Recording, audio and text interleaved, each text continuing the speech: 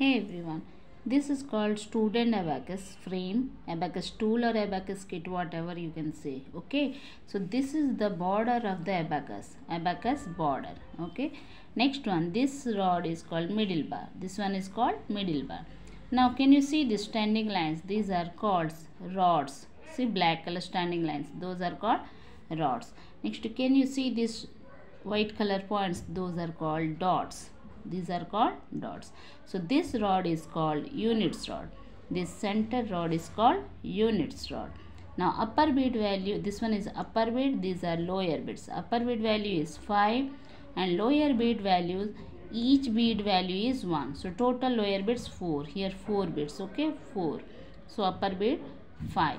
So upper bead value, upper beads we have to add and subtract with index finger, and lower bead subtract with index finger.